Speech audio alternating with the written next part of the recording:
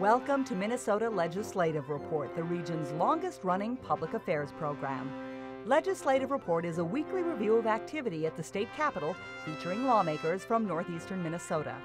Most importantly, it's an opportunity for viewers to call or email their legislative questions and have them answered live on the air. Minnesota Legislative Report starts now. Hello and welcome to Minnesota Legislative Report. I'm your host, WDSE News and Public Affairs producer Greg Grell. Well, with conference committees at work on the major omnibus bills, Republican legislative leaders late this week released their budget targets. Now the real negotiations will begin with Democratic Governor Mark Dayton. This is your opportunity to talk with the lawmakers that represent you, so call in with your questions right now. Locally, you can dial 218-788-2844. If you're calling from outside the local area, say on the Iron Range, dial our toll-free number 1-877-307-8762. Those numbers will be on the screen throughout the show. You can also email your questions to askmlr@wdse.org. And now it's time to introduce the legislators. Join us in the studio. Great panel today, starting with Representative Jason Metsa, Democrat from Virginia. Welcome. Thanks for having us, Greg. Representative Mike Sundin, a Democrat from Esko. Great to be here. Representative Rob Ecklund made the long trip down from International Falls. He's a Democrat as well. Thanks for being here. Thanks, Greg. Appreciate it. And Representative Mary Murphy, Democrat from Hermantown. And Representative Ecklund, I mentioned the long trip down. You guys are trying to beat the storm to the Twin Cities tonight, so stopping here on your way down. Yeah, it worked out real well, especially seeing what the weather report looks like. So it doesn't look good, but that's the way this spring has been. Representative Sundin, as I mentioned in the intro, Republican leaders released their budget targets on Friday. How does it match up with Democratic priorities? What did you think about what you heard from the Republicans on Friday? It's, I guess, the best word to use is shortcomings. Across the board, they're starving a lot of important programs throughout the state. Maybe I'll get a reaction from each of you. Representative Metsa, what are your thoughts? Yeah, I really think that we could have done a lot more investment, whether it be our schools. We still have a $600 million cut in health and human services, which we discussed last time I was on a little bit. And I think that part of that $1.1 billion target could have gone towards cutting less of those programs and investing more in other areas. And Representative Ecklund, what about you? You're an assistant minority leader in the Democratic House. You have maybe a little bit of more input on some of the budget priorities for the Democrats. What were your thoughts on what you heard? Well, it's just, I think it's alarming. I'm on the Environment Conference Committee, and there's a $30 million cut between the DNR and the MPCA. And like I tell some of the people for the mill I work in in my other job, that when you're doing your own water permits next year, don't be surprised if the people you've been dealing with in the past either may not be there or it may take them longer to get back to you. So as far as the minority leadership team, we're supporting the governor's efforts, and we're hoping that we can bring the targets more in line with what the governor's request is, but it's going to be an interesting fall. Representative Murphy, what did you hear as far as education funding and some of the Republican priorities there? I haven't heard from the Republicans about the new target for education, but it's not what the governor was asking for education, and so it definitely won't be 2% and 2% per pupil unit, and the early childhood programs will be severely shortchanged, and as well as every other finance program that we have. It does keep the tax appropriation high, so the rich 1% will get some relief in taxes. But that's not what we're hearing at the community meetings and in our emails and in our conversations with our constituents. What we're hearing from the people of Minnesota is that we should be investing money in each of the categories so that now that we're paid up with the shortfalls that we had in the early part of the 21st century, we should be building the framework for the rest of the 21st century and for where we're going forward. And this budget recommendation does not cut it. And Representative Sundin? Just a little follow-up on that, the E12 funding is actually going to eliminate the funding for thousands and thousands of the pre-K students, and the early learners are going to be shortchanged on this. Mm-hmm. Now, Representative Ecklund, the House and Senate conference committees have been working now for about a week and a half on the different omnibus bills. How are those bills progressing so far? What are you hearing about progress in the conference committees? Not much. About all we did was policy last week in the conference committee I'm on, and we adopted what's called same and similars, and that's how the Senate version and House version match up. I'm assuming tomorrow we meet half an hour after the latest body adjournment, and I'm assuming we're going to get into really discussing what the budget numbers are for after the joint targets were released last week. And what conference committee is that? What bill are you working on? I'm in Environment, Finance, and Policy. Okay. So important bill for northern Minnesota, yep. especially. Representative Sundin, you might have noticed, and I've been reading about this a little bit, Iron Range leaders have been working on bringing more rail competition to the region, especially on the Iron Range. That's a difficult issue with there's not really any competition. Is there anything that the legislature has been doing or anything they can do to increase competition for rail? You're on the Transportation Committee. I'm not sure if you've dealt with that, but maybe you have some thoughts. Well, we haven't dealt with that, but the rail safety is probably the biggest issues that we've been dealing with over the years on that committee. And I think Jason Metsa carried a bill for lighting. Correct. In the rail yards. As far as competition with the railroads themselves, I couldn't speak to that right now. And Representative Metsa, what are your thoughts on that? I know that some different leadership has been meeting on the range for quite a while on this issue. Yeah, so we've, over the course of the last few years, been working to get more competitive rail and less captive rail, essentially not having us all locked into just a small number of providers, and that helps free up both oil getting around, goods from our trading partners and businesses here, but as well as taconite getting onto the boats in Superior. So I know that we've been looking specifically with the IRRB at loosening up potentially some of the funding there through the Doug Johnson account to help with that. So we can keep you posted as we inch towards having something more finalized. And Representative Ecklund? Well, I'd like to comment on the rail safety and the rail competitive. I think competition is a good thing if we can do it right. But one example of what we need to think about from where the rail line crosses in Rainier, Minnesota, in my district, to Virginia, Minnesota, CN rail line crosses 38 bridges that go across our watershed. So if we're going to do it, I'm all for competition, but we got to make sure it's done safely and correctly because it can't be slipshod. Mm-hmm. All right, Representative Murphy, we have a call from Bill in Hermantown, and he's wondering what is the status of the Essentia Health Wellness Center in the bonding bill? That's the wellness center that would propose to be built in Hermantown. That would be a community center. Well, it was in the bonding bill last year that didn't progress, and it's in the Democratic bonding bill. But we haven't seen the Republican bonding bill at all. It's in the drawer, and I have hints that it's going to come out of the drawer this week. But if the transportation finance proposal has bonding in it, a significant part of the transportation bonding will be the bonding that the Republicans want to levy this year. And so I don't know if that would relieve the local projects like the Essentia Wellness for South St. Louis County project or not.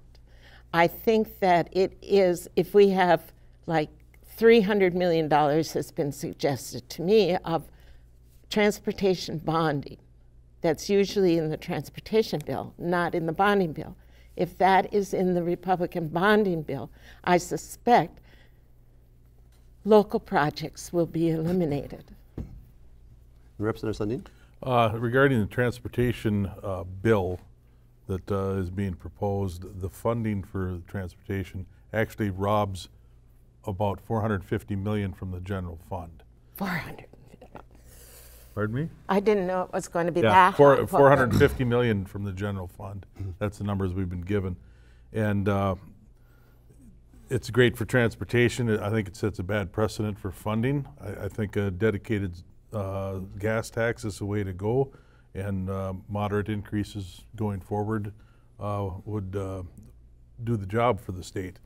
To rob that money from the general fund, $450 million, that leaves education, health care, nursing homes, a lot of crucial government services at risk, and fighting over the scraps that are left. So I'm in no way in favor of the funding mechanism for the Republican transportation bill. It'll provide for like a 40% reduction in bus service, and I think it's just designed to get us through the next election cycle. I think it's very a lot of political ties to that, just to get the issue off the map for another 2 years. And Representative Sundin, before we move on to Representative Metsa, Governor Dayton has indicated that he might accept that Republican bill because he says some bill is better than no bill because transportation funding has been shortchanged. What are your thoughts on that? Do you agree that we need to do something with funding for transportation this year? I think I mentioned the funding mechanism that I prefer, and I disagree wholeheartedly with the governor. All right, and Representative Metsa on the budget.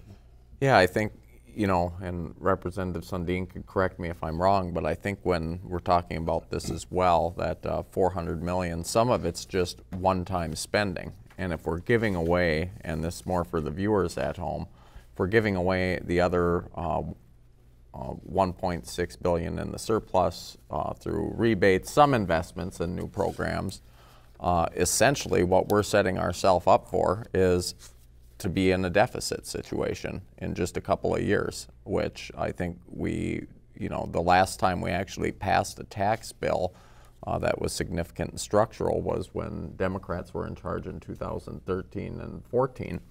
And we've carried on with surpluses. So I think Minnesotans need to be asking themselves if they want to be in a position to have a structural deficit. They should get on their phones and start calling our Republican counterparts, specifically Speaker Doubt, if they have a bonding project like the wellness center that they want to see get done.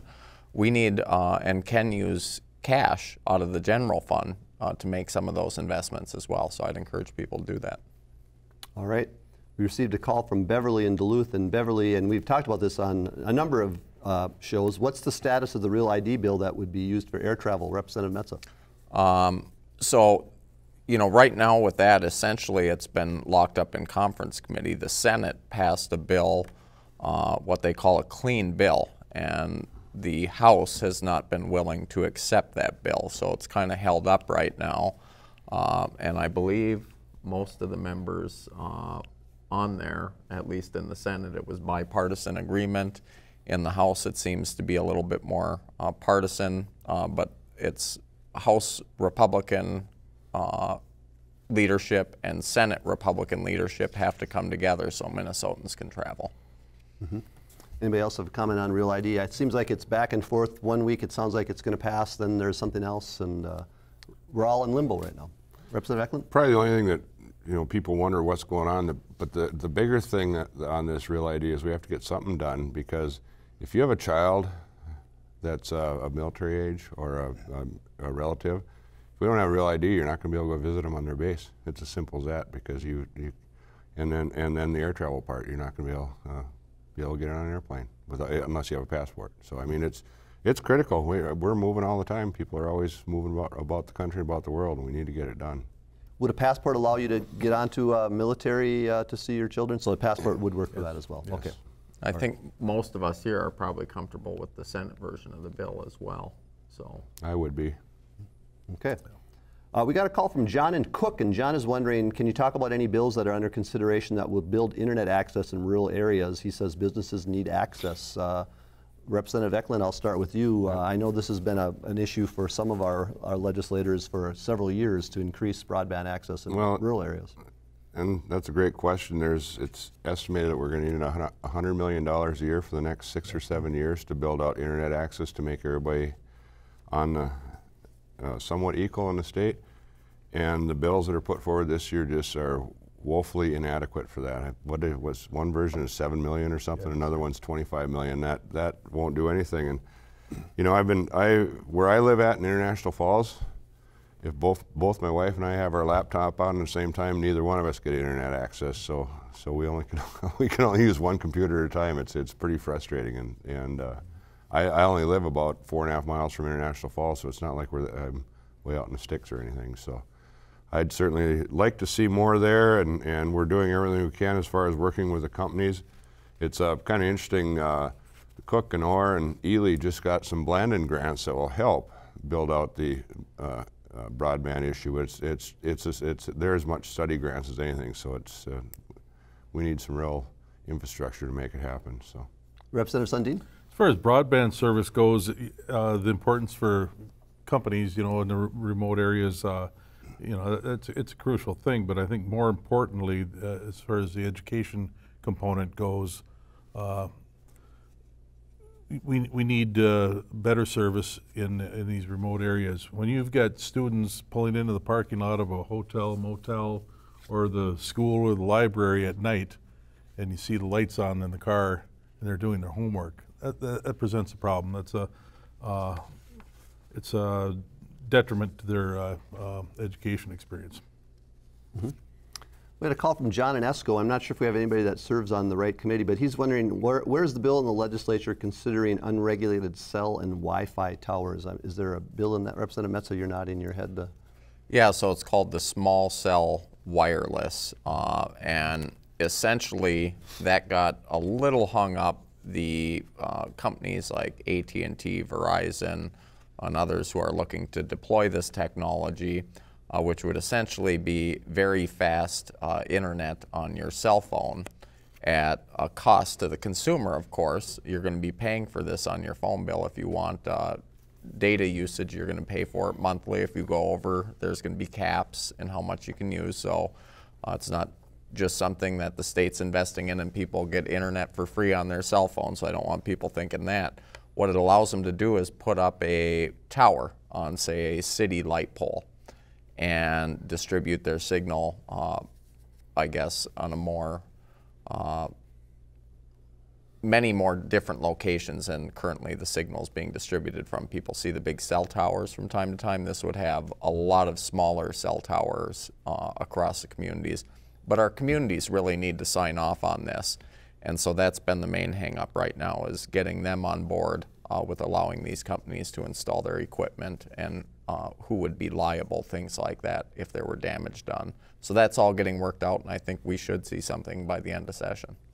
All right. We are watching Minnesota Legislative Report. This is your opportunity to call in and get your questions answered by lawmakers who represent you, like Jim in Hermantown did. And Jim's got a question for Representative Murphy. Representative Murphy, Jim is wondering if the Hermantown School District receives $6,500 a student like others, but there's still a shortfall of $2,000 to $3,000 per student. Jim's wondering if open enrollment maybe would fix that, or maybe you can talk a little bit about the Hermantown School District situation and education funding. I don't know. I think Jim should call Mr. Chafee, but open enrollment isn't a solution. If for maybe either one of the school districts, if there isn't a seat for the child to sit in, you can't offer an educational experience. And some of the seats in some of the classrooms in Hermantown are already closed, and there's no offerings. Also, I just don't think that's an answer. But I don't know enough of exactly about the numbers that he used or whatever for me to speak of. But I don't. The main responsibility of the state is to fund and equal educational opportunities to all students across the state.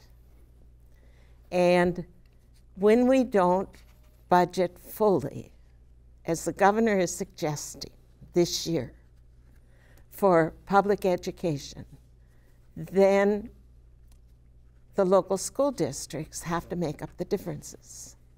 And that's a difficult thing for them to do, but they choose many different ways to do it. They have a referendum opportunity, they have property tax rises opportunities.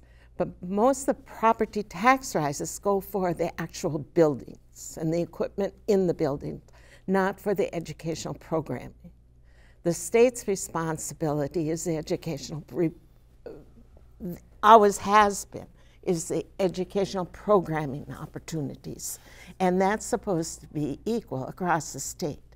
And it seems like in some instances, in some school districts, because of the referendums and the various options the school districts choose, the equity of programming is changing, and there's less opportunities the further from the metro area you get. Mm-hmm. Representative Ecklund, you serve on the Agriculture Finance Committee in the legislature, and we haven't talked much about that on legislative reports so far this year. Are there any issues, measures that came to that committee that folks in northeastern Minnesota might be interested in learning about? I'd tell them to study up on buffers. That's probably the biggest hang-up between the ag bill and the environment bill is the buffers, and the governor's pretty strong on that. I think he looks at that as one of his accomplishments for his career as governor, and boy, we argue about him a lot, and I can understand some of the farmers' concerns, but I think when you take a look at how we're blessed with so much clean water up here, there's something needs to be done with the clean water projects down in the ag area, because up here you can swim in virtually every lake. Down there, by the time you hit middle of June, end of June, you don't want to swim in any of those lakes. So there is a concern, and we're not going to fix it immediately, but again, buffers is probably the biggest hang-up on that bill. Otherwise, that ag finance and policy bill is largely non-controversial, unlike the rest of them. I think they actually had a zero cut in their target, so or maybe a 2%, a real small minor cut anyway. So. And we've got a question that kind of fits in there from Jim in Duluth, and he's wondering if there's a limit for how many fish we're supposed to eat because of contamination. Why don't we clean up the water pollution? Well, that's a pretty big question, but perhaps Representative Sundin, you want to start on that? Just back to the buffers a little bit and the clean water. If I've seen satellite images of the Red River of the North as it travels into Canada, and it's just amazing that Canada hasn't declared war on us because of the pollution that we're sending through that waterway. It's an embarrassment. The buffers are a good idea. How they we need some flexibility on how they implement the buffers zones. The mapping has been done, I think, in 90-some% of the state. So actually, we're in pretty good shape. There's room for improvement. On that note, I did get a call from one older gentleman, and it was just the most amazing thing I've ever heard. He said, you know, a couple hundred years ago, we took that land from the Indians fair and square. And now you're trying to tell us what to do with it with these buffer zones. It sounds like a land grab to me. I thought, oh, okay. I understand where he's coming from now. So, but no, it's our responsibility, and we should step up and do what we can. And Representative Ecklund? And one other thing on the buffers, there are 90%, or a lot of counties in the state that are 90% compliant with the buffer rule right now, and we're just dealing with some other ones. And there are some concerns. It's old mapping, and they actually have done, in a meeting we had last week when we were talking about the environment bill, they did take some of the spots off that were designated as public waterways, and the DNR could clearly see that they weren't. It's probably not enough to satisfy the critics, but it's a step in the right direction. It just shows that they're working with the different landowner groups to show that they're hearing their concerns anyway. And before we move on, Representative Ecklund, maybe we should just define the buffer zones and what they are so people who maybe aren't following this as closely know. Well, there's right now the governor's buffer proposal, and these fine folks can correct me if I'm wrong, but on public waterways, I believe it's a 50-foot buffer.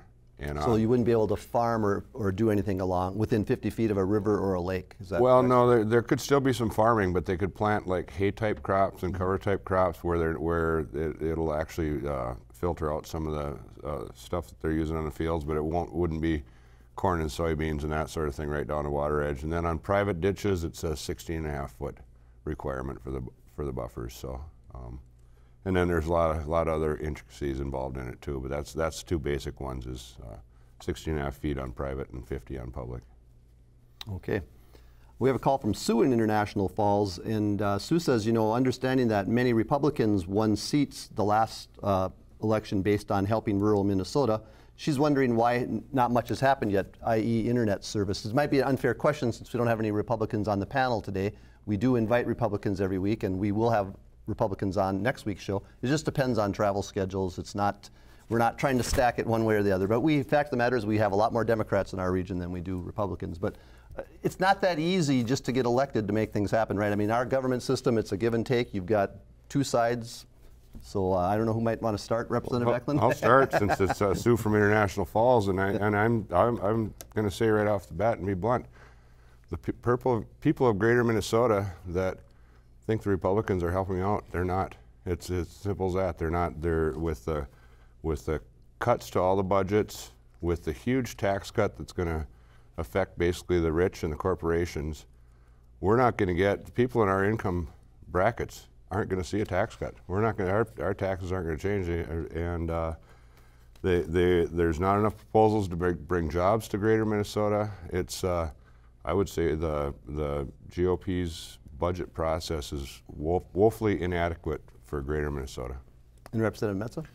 Yeah, you know, I'd have to agree. I think you're, you know, kind of spot on with what you had said too. We've had Republicans on the show this year, I know, and had some good conversations, but a lot of what we really need to focus on isn't getting done. And so I'd say the priorities that we have, Speaker Doubt has ran an entire campaign statewide on giving back to Greater Minnesota, and we've got bonding projects and no bonding bills. So any community across the state, and there's a whole heck of a lot of them who have project requests in, I think to the tune of $600 billion in need around the state, or $6 billion in need rather, and those aren't getting funded. And it is about prioritizing. And in our tax bill right now, we don't have anything that's getting done in terms of really providing relief to your average Minnesotan in a way that works for them. When you talk about tax credits, I want most people to think of how they file. They check the box for a standard deduction. A tax credit doesn't apply to you then. So you might hear that and think, oh, I'm getting a tax credit on something. And really, it's kind of a smoke and mirrors thing. There's no tax credit for you to take advantage of unless you make enough to go into an itemized way, which you would be in a lot longer working on those. So I think Representative Ecklund's right, and we've got a delegation here in front of all the viewers tonight who work really hard and make a point every day when we're at the Capitol to reach across the aisle and work together. And I don't think that we're getting the same reciprocal needs met in our districts for doing that. So it's kind of disappointing. Representative Murphy? Sue was talking about education that goes back to broadband and so forth. And the chair of the Jobs and Energy and Technical Committee that spends money on technical things and jobs and energy is a very bright young man and very vocal, and has a different set of ideas of what Minnesota should be doing in technology and energy, but especially in technology. And that is, he doesn't see that there's a need for sustainability of the kind of technology broadband stabilizes throughout the state. he said we'll have little cells around the state and different methods of delivering. But again, that goes back to what was said when Representative Metsa was talking about the small cell kind of stuff. It's expensive and it's on the phone, but schools across the state have technology, but the areas that the kids live in don't have it.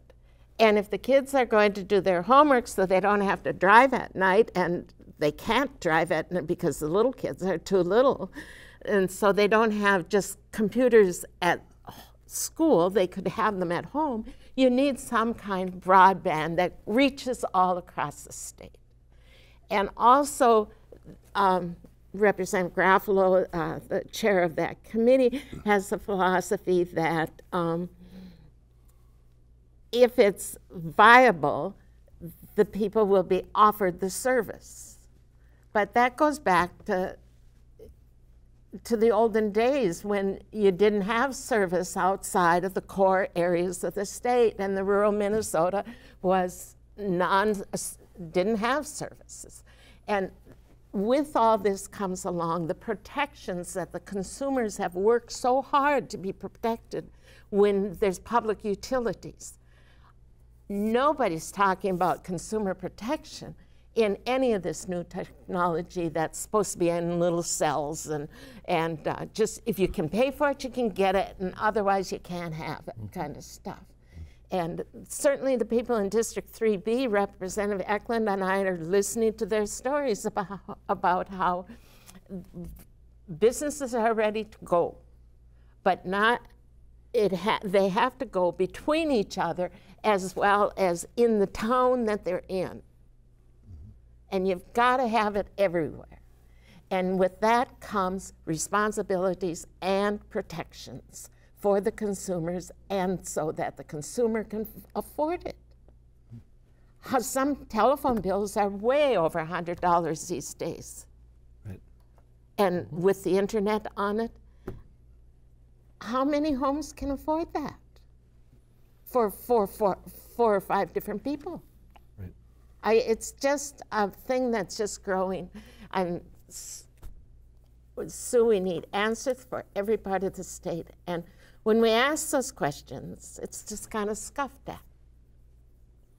But we're working toward that goal. Now, Representative Metsa, you brought up the tax bill in your last answer, and I wanted to ask you about the omnibus tax bill, maybe some measures in there that folks might be interested in learning about. You talked a little bit about the tax bill. Yeah, so, you know, and I shouldn't, you know, when we get partisan on these things, we shouldn't say that everything in every bill is terrible, because it's not our party. I don't think that's the intent. No. There's some great stuff in every one of these bills. I've got, I think, legislation, almost every omnibus bill out there except the transportation bill this year. One of them we talked about before, the Social Security cap increase, which will help seniors all over the state with some needed relief, as they aren't seeing increases in their pensions and or Social Security, and in the monthly payments anyway. And so we've got that, but there are some pretty big hiccups in there too, and I know I saw Representative Sundin has some written down here that he was concerned about, and so Mike, you want to take one of those? Sure. Thanks for hosting the show. Sorry. Yeah, the tax breaks for the corporations, and it's just obscene what's happening there. And there again, it's a drain on the rest of the budgetary process. And there's a $161 million estate tax cut. You know, that's another drain if that were to succeed in this year. But I've also got a reminder here at the bottom of my page, my notes here, about the property tax refund. A couple of years ago, we actually restructured a little bit of that, so there's more money available for property tax refunds. So people that think they would not qualify, they will be qualifying. So it doesn't take much to apply for it. You can go online to the Department of Revenue and Google property tax refund. You can actually do it online, get it done by August 15th. There's a lot of people that are leaving money on the table there. So check into the property tax refund. All right. Representative Ecklund, we had a caller who wanted to know about the, quote, Enbridge situation. I believe this is probably talking about some of the pipelines that are being proposed to be either improved or expanded. What do you know about that? Some of this is state, some of it is federal, is kind of a combination of things involved here. Well, first off, my view is pipelines are necessary and needed, but they have to be done the right way. They have to follow science. They have to follow the proper permitting. And where our several proposed are through Native American land, so we have to take in the cultural issue on that. But I think that's a good segue into what I talked about, the railroad crossing 38 waterways. So we hear a lot about pipelines threatening wild rice waters. Those 38 bridges that train crosses between International Falls and Virginia, there's an awful lot of wild rice water in that area too. And what a lot of people don't realize on that rail traffic is there is a lot of oil and other chemicals that are on those trains for a couple of reasons. It's a good point of entry, and I'm certainly happy that CN is running through my district because it provides a lot of employment. But it's sparsely populated, so it's easier to contain a problem if there is a problem. A couple of years ago, we had a rail bridge start on fire over the Rat River just south of International Falls. And luckily for all of us that live in that area, that was a potash car that went into the river. If it had been an oil car that went into the river, we could have had some serious environmental problems. So we've got to balance the whole thing out between rail traffic and pipelines. Pipelines are the quickest and most efficient way to move oil, but it needs to be done properly. Representative Sundin, that is kind of the battle, right? The pipelines versus rail for carrying oil. Either one, sometimes there can be an environmental problem, but it's a tough decision.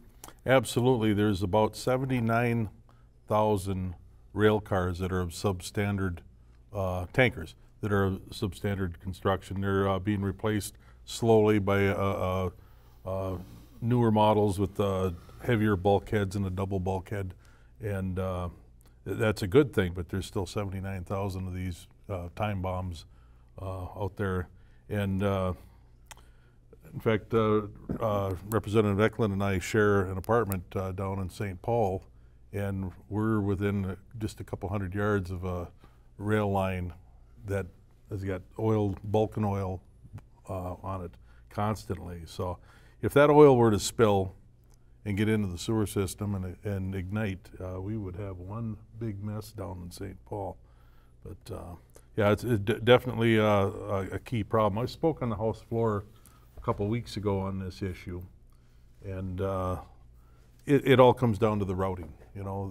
It's a lot of people say it's not in my backyard. Some people say build absolutely nothing anytime, but the energy will have to move, and it's going to move in pipelines, and the routing went well in Carleton County. We had an adult at the table that somewhat mediated the routing with Enbridge and the local farmers, and came to a real good solution. That didn't happen all over the state. There's still some sore spots, but I believe it's 95% of that route, Line 3 replacement route, is in place. And I think we just need a couple more adults at the table when it comes down to routing. Representative Ecklund? Well, and there's one thing that we need to realize is that these pipelines are great revenue builders for your local governments, municipalities, counties, school districts, because they all get a share of what the tax is that comes through on those pipelines. So sometimes that's left out of the equation, and that takes a lot of relief from the county governments for tax levies and things like that. And the new pipelines have better linings, better technology now they can pinpoint if there's a problem versus what some of the old. So they're building them better now than what they used to be too, and I mean, everything relies on technology to make things better, and we are progressing that way too. So. All right, and you are watching Minnesota Legislative Report. Your opportunity to call in with questions now to the lawmakers that represent you. Representative Metsa, a few weeks back we had you on the show, and we talked about the measure that you're that you are suggesting, which is a statewide vote on the recreational use of marijuana. Before I get into a question we have from Jim in Virginia, first just kind of set that up. What exactly are you proposing? Yeah, so what I'm currently proposing is a ballot measure by the Constitution in Minnesota, which for folks who want to know what that is, it's what they would have recently voted on with legislative compensation. And so that was on the ballot this last cycle, if you remember that. The legacy funding, I believe, was the another ballot measure we had on previous in 2008. And what this would do is allow every Minnesotan who's registered and at the polls and legal to vote to go in and vote just like we would at the Capitol as to whether they would like to see this become law or not, should it pass you know, through the committee process at the Capitol first. And it would essentially allow those over 21 to legally acquire and consume recreational use of cannabis. And what that would allow us to do is put it into a regulated marketplace. We modeled the enacting language after Colorado, which could be changed after, and would regulate marijuana much like alcohol. So Jim listened to that conversation, or perhaps had read about your bill, and he asked, in light of legislation in Minnesota aimed at reducing smoking in the state, how do you justify the legislation of marijuana, which is generally smoked, not always, but generally? Yeah, I would say that that would be up to individuals. They're all adults who would be partaking in that, and you know, cigarettes aren't healthy. I've made it actually 60 days now, quit smoking cigarettes, and so it's a tough habit to quit and wouldn't encourage anyone to start. So I think that when we're dealing with things like this, though, with a prohibition that I believe has failed over many years, and we have 1 in 5 adults in Minnesota who admit to using that substance on an annual basis at least, then we really need to take a look at it and have a statewide conversation. That's the intent of the bill I put together. And do you see it regulated much like alcohol would be regulated in the state then? Yep. You know, in a perfect world, we'd have it regulated like alcohol. You know, taxed as well? Taxed as well. With the savings and current enforcement is about $80 million a year, and the estimated revenue generated would be about $170 million. We'd see about $250 million swing. Right now, again, we modeled it off what Colorado did, and we'd put that towards education. And you know, that would be some much needed funding for our friend from Hermantown who called earlier and wanted to know about the per pupil funding. That would be something that would increase that significantly. Anybody else? Representative Murphy, you'd like to comment? I would like to say that it's not like that. It would be, that's the way to do it. But the first step is to go to the federal authorities, go to Nolan, go to Franken, go to Klobuchar, and get the federal laws changed. Because the federal law outlaws cannabis as anything. And for Minnesota to go ahead and proceed is leading people down the wrong path. You're leading them down to felonies, or at least gross misdemeanors or simple misdemeanors, because if Minnesota enacts a law or a statute saying they can do that, the feds could walk in on any day, although they haven't in Colorado and they haven't in Oregon and they haven't in California, but we have no evidence to show that they're not going to walk in Minnesota, and the feds should stand up and make the law for the federal nation, and Minnesota's laws should follow the federal law, rather than blindfold the Minnesotans that think, oh, the legislature voted about it. We should have a conversation. That's fine. But a constitutional amendment in Minnesota, when the federal government is still saying you can't do it, we'd be back to a real ID situation. And you know how well that's working. Representative Metsa, how does Colorado handle that? Is it a constitutional amendment there as well, or? Well, so states have typically taken it. I think every single one actually so far that's passed it has brought it to the voters. And I think it's more of a state's way of saying, and Mary and I may disagree on this a little bit, I think it's our responsibility to show through our voting populace that a majority of our citizens are in support of this, not only the folks at the Capitol, which is why, again, it's a good conversation to have at the Capitol to get it on the ballot, I believe. But at the same time, if enough states take this course of action, which there are more doing it this year, then the federal government will have a really good idea of what they're dealing with and what, you know, kind of the will of the country is at that point with those vote totals. And I believe as well that this could be dual-tracked, much to what Representative Murphy had said. And there's no reason we shouldn't be contacting our federal legislators. I know Mr. Sessions recently said that the previous administration's enforcement policies seem to be working. And so I think the states that have voted to legalize this are feeling a lot better about that currently, although it's not definitive at this point, nor will it be, to Representative Murphy's point, until our federal legislators take action and reverse the prohibition of it being a Schedule I for a research point, and to decriminalize and legalize for recreational use, which would be a separate action that they would have to take. Okay. We have a call from Paul in Ely. Paul works for the state. He's concerned that the state could be shutting down or having a special session.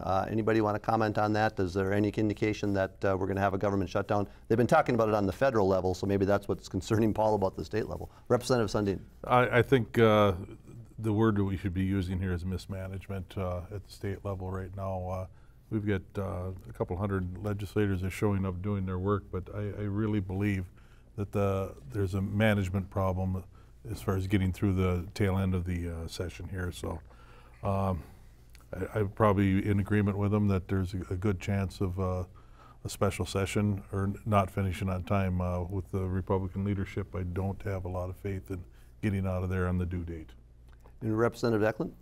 Well, and I'm the newest one at the table here on this, but in the past when we've had government shutdown or need for a special session, it's because we've had a budget shortfall. When we've got a $1.65 billion surplus, there's absolutely no reason for us not to get our work done and get it done on time. So I would agree with Representative Sundin on that there's been some mismanagement of what's going on, and we should be further along in the process right now than we are. Representative Metsa. Yeah, I would also just like to add, Minnesotans should be watching, I think, the Senate very closely right now. They've got a lot closer vote margin than we do in the House. It's a one-vote swing, and so they've been forced on almost every major bill that's gone through to compromise and come up with something that was palatable both to the minority and the majority parties. And I think that the Senate's a lot closer to where we'd all like to be in terms of our compromising. When we're looking at a lot of the major spending bills, they were a lot less. There were a lot less cuts in the Senate than there were in the House, and I think that the House leadership has to really take a look again at the bonding bill, which we've mentioned hasn't come out yet. We're getting really close to kind of what happened last year, where a bill was thrown out, about 15 minutes before session got done, typos in there with $1 billion typo in terms of appropriation. That's not what we should be doing right now. Literally, it's so quiet there, you could hear the crickets chirp and a pin drop in terms of the day-to-day business that's getting done outside of the conference committees. Very few bills getting passed in the week, and I remember when we were in the majority, we had session every single day. And we're passing small bills every single day. And so I'd encourage people to reach out to Governor Dayton. He's got to be willing to come to the table and listen. But at the same time, I think the House leadership in particular in this case really needs to listen to their Senate counterparts and come a little closer to what's been proposed over there to get some real headway and avoid any special sessions or gridlock at the end here. All right, we have a call from Larry in Hermantown. This is kind of an annual question. Larry's wondering, would any of the legislators freeze property taxes or do away with them altogether for senior citizens, especially if their only source of income is Social Security? I'll start with you, Representative Metsa. You serve on the tax committee. No, I don't think that that would be a fair way to do it. I think that local governments collect property taxes for a reason. That's to have county functions of government, our county roads working, and other county services, and as well as our local city services, which the county gives a portion of those taxes collected to our local cities and or townships. And so I think that, you know, eliminating them is probably not realistic. Now, could the state take some of the big surplus we have and invest, like Representative Sundin said, in more property tax relief and do it targeted towards people specifically on Social Security? Absolutely. We could be doing that right now today. But the majority has not prioritized that this year, and so it won't be happening. But that is something I would definitely be open to. And to be clear, the property taxes are levied by the local government bodies. They're not levied by the state, but you would have some sway over them. Yep, we can provide relief, but it would be a pretty drastic change from the way we've done business since our state's inception to take the right to levy those taxes away from the local municipalities and or county governments. Representative Sundin? Yeah, one thing a lot of people do not do is they don't plan to die, you know. I'm paying more taxes now than I ever dreamed of possible. I'm probably paying more taxes than that amount than what I've made in the first few years of work in my working life. But people need to plan for the future a little bit and realize that you're going to pay higher taxes if you don't have those deductions of the children, that type of thing. And then when it comes down to the property taxes, you know, they still use the roads. They still use public services. We all need to pay. But we do a better job here in Minnesota than a lot of other states as far as equity for people in the taxes, property taxes. We have that refund that I mentioned earlier, and I think everybody should look into that, especially if they're elderly, if they've changed jobs, income changes, a death in the family, whatever. Check into that renters and property tax refund. Representative Ecklund? Well, before my stint down here at the legislature, I came from the county board, and one thing that I've tried to be true to down here is when I was on the county board, we did not like state government telling us what we can and can't do. And so I'm more for the small government, municipal government. That's where they get the real work done, and they have to answer the property tax owners or property tax payers. But one thing we could do is through this surplus, provide some tools for the counties to use, like increased county program aid, increased PILT, increased local government aid, because those are the things that we could do now with a surplus, and then that would allow the counties to provide some tax relief to their property taxpayers. Representative Metsa, one thing we haven't talked much about during our show this spring has been funding for outdoors, and a lot of government, I should say state agencies like the DNR, a lot of outdoors groups are calling for increased licensing fees for fishing, hunting, in order to be able to do more with the outdoors. But so far, there really hasn't been any movement in that direction. Sam Cook wrote a big article about this, or a column about it in the Duluth News Tribune today. Just wanted you to comment on that a little bit, what your thoughts are. You serve on one of the committees that deals with outdoors. Yeah, so I think overall that when a group comes to us, and I'll speak specifically to my local snowmobile club in my region, and I know many of the other clubs have had these exact same interactions with their legislators, whether it be fishermen and women and or deer hunters. They're requesting these increases themselves so that the state can provide better services and provide them the experience they're looking for when they're going to enjoy the great outdoors, which we have up here and all across the state. And so Snowmobile Club essentially had one concern, and that was when the DNR is managing these services and the fee increase, that they get capped at an administrative fee. And so I think we were able to satisfy that this year and got it put into one of our bills in the Environment Committee. And hopefully those folks will, you know, continue to advocate for it, but we don't have the increases right now. So. Representative Ecklund, we have just under 2 minutes left, just so you know. So the only fee increase that's in the environment bill right now is for state parks. And every group across the state of Minnesota, outdoors group, has asked for fee increases. But I think if you go back to the Plenty years, when he put a lot of fee increases on a lot of things and they got hammered on calling a fee as just another 3-letter word for tax. So I truly believe that the majority party is real concerned about putting fees on and then getting nailed as tax increases. But every group across the state has asked for a fee increase, and when I buy my deer license or fishing license or whatever I go to do, I'm going to buy the license anyway. The outdoors people are going to buy the license anyway, and they want it. And just so you know, if this doesn't happen, my folks in Tower and Ely that had a hard time with snowmobile grooming last year, trail grooming, if there are no fee increases, it'll be worse in the upcoming winters because the DNR will have less money to operate with.